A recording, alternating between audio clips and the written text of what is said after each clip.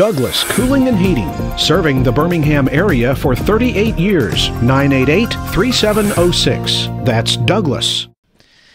Hey, I'm James Spann. This is the afternoon edition of the Weather Xtreme video, and this is for Monday, the 11th of July. A very humid day today. I think those high dew points are really the big story.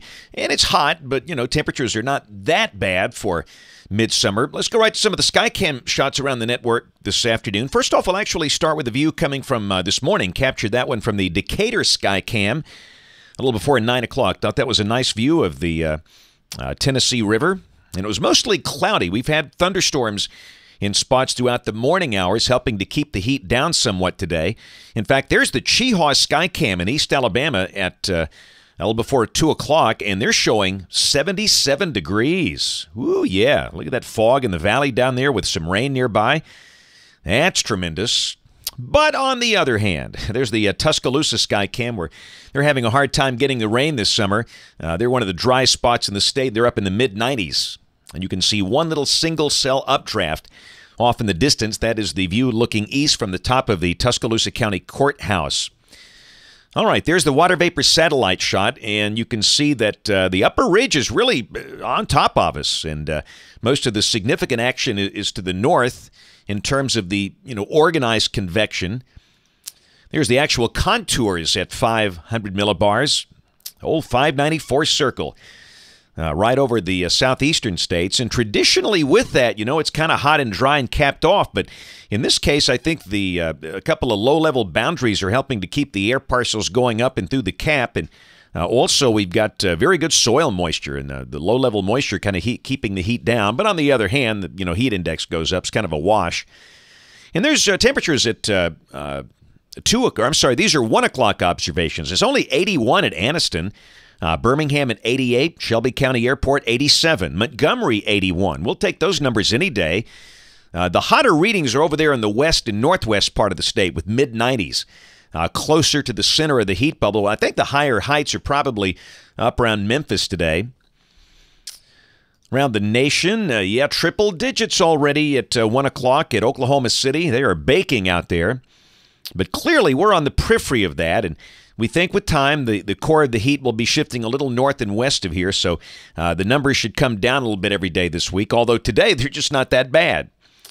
There's the radar at 151. Got some good thunderstorms over Cherokee County in northeast Alabama, raining in parts of Clay, Cleburne, Randolph, Coosa, Tallapoosa, Chambers counties. Good rains along the U.S. 80 corridor, Demopolis over to Selma in Montgomery.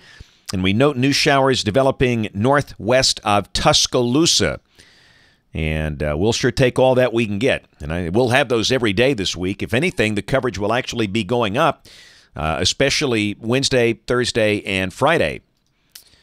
Up on the watch warning map today, got some flood issues out west. Flood watches for parts of Arizona, Utah, Colorado. It's the summer monsoon flow out there, although they will be drier later this week. And to the northeast of here, that's a pretty nasty-looking bow echo coming through Columbus, Ohio, Cleveland, and Akron, and Canton. And that's a severe thunderstorm watch until 5 o'clock Eastern time, and a little moderate risk has popped up there for that bow echo. Surrounding that, a slight risk on top of the heat ridge, and also in the northern tip of Maine. And tomorrow, almost identical in terms of where the organized severe weather will be. And we will have showers and storms down here. But they're, air mass storms, the scattered pop-up type storms, not really organized. But look at the rain numbers coming up. This is the rain through Saturday morning at 7 o'clock, and this is suggesting rainfall amounts of about 2 inches. Bring it on. And I really do think that the coverage of the rain looks pretty good, really Wednesday all the way through Saturday, as the heat levels come down, with highs dropping to near 90 as the core of the heat shifts north and west of here. And in tropical weather, we've got a wave moving into Central America, Nicaragua and Belize and places like that, Honduras, so it's no issue for us. Should make it rain down there. And another wave that's approaching the Windward Islands, but at this point the upper winds don't favor any development. But hey, this is getting to be mid-July now, so you figure at some point things ought to start to heat up down there. We'll check the GFS. This is the 12Z run, valid at 1 o'clock tomorrow afternoon. I take that back. 7 o'clock tomorrow evening. I decided to move the time back on these things because often our most active weather is reflected late in the evening. This is 7 o'clock tomorrow evening. And you can see we got the ridge in place, but the heights are coming down, deep upper low just off the northwest coast. And down below that, typical stuff, hot, muggy, scattered showers and storms, kind of like today.